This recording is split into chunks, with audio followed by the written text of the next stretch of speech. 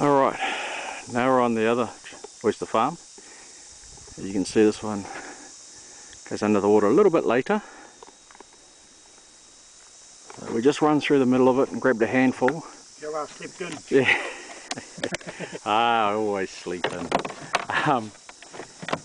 And so we grabbed a handful and see how these ones are coming on. We cleaned this farm up last year, and so hopefully they'll be pretty good. So out of the handful, that little pile there is the ones for harvesting.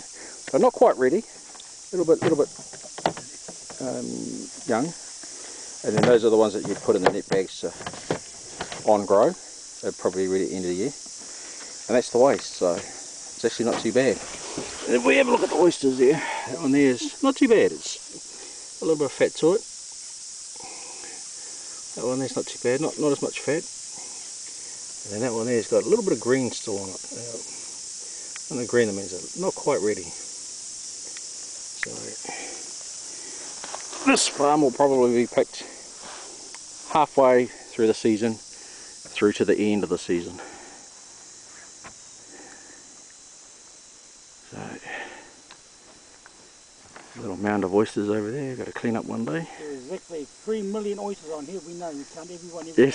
Yes, I've seen other pictures down once a week to count every oyster.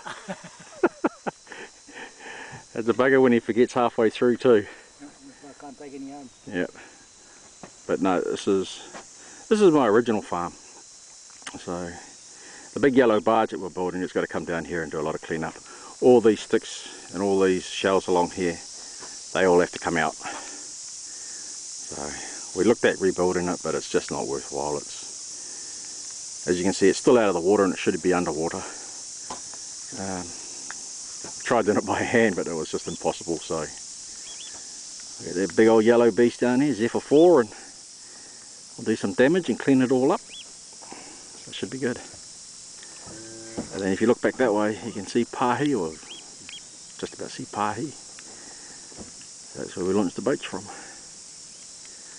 Alright.